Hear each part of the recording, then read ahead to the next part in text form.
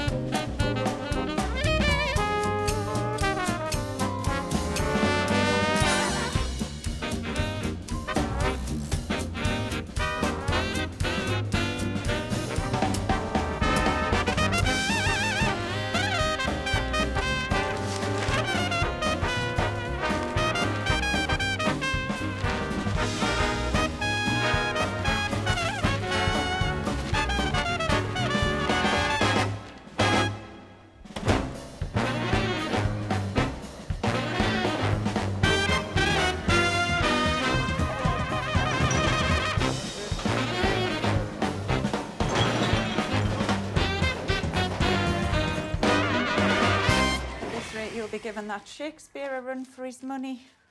Imagine if Jesus had been born a woman. Well, what's it called? The Adventures of Susan Christ. Not my cup of tea, then. Oh, well, you never know. Recorded delivery? Aye, good idea. That'll be 2 shillings, Mr. Bunton. Come on, Mr. Singh. I know you're in there. I know he's in. Hurry. Oh, all right. We'll come back. I know he's in. Right. He's shooting. Right, come to. Evening Chronicle, how can I help you? Is Barry Spence there, pet? Just putting you through. Thank you. Dorothy, I'm in here. Dorothy, would you be a sweetie and just clean the heads for me? Oh, yes, of course. Will I finish the fireplace first? It's entirely up to you, but I'm playing this afternoon. Busy, busy. Oh, Dorothy, as I was passing Phoenix the other day, I noticed that they had a sign up. Storming, just in case your husband... I just mention it.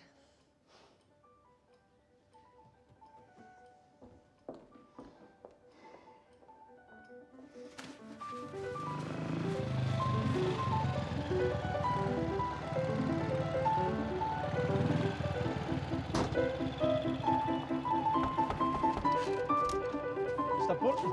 Good twitch. Dad!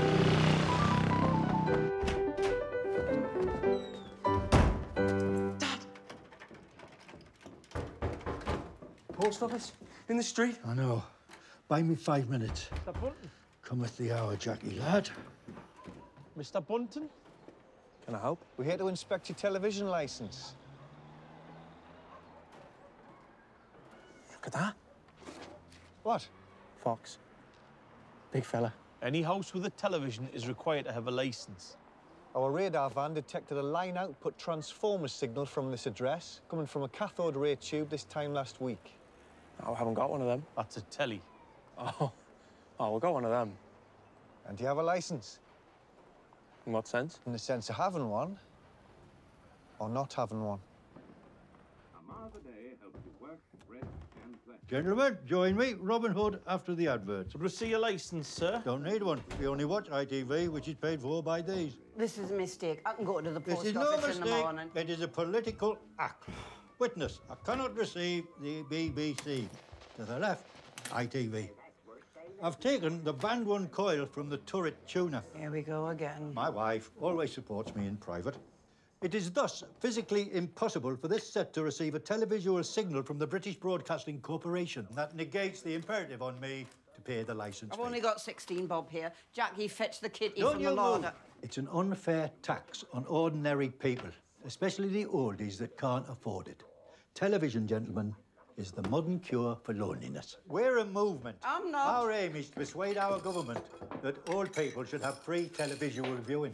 Well, the law's the law, and no one's above it. Especially a nobody like you. Oi, you can't talk to me dad like that in his own house. Or what? All right, Kempton. Dunno, Barry, never think about it. You back again, stirring it. Who are you? Evening Chronicle. Well, by Free statute... TV for the OAP. I like it. I was pleased. Not a lot rhymes with TV. I don't want this in the papers. He does. That's why I'm here. Well, by statute, anyone owning a television needs a licence. Ah, but I have modified this set by removing the BBC coil, so I owe the government nothing. That is an unarguable proposition and certainly sound in law. Hold it.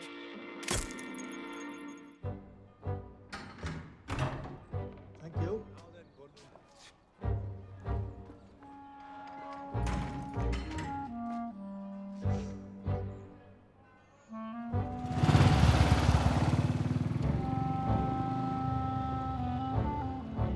Go read, Dad.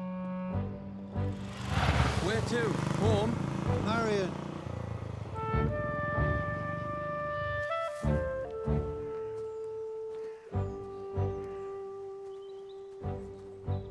Sorry, love. Porridge. 13 days. Broke the law. Upset your mother. Again.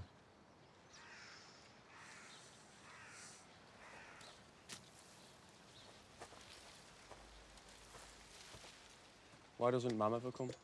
Don't know, Jackie. You'll have to ask her that yourself.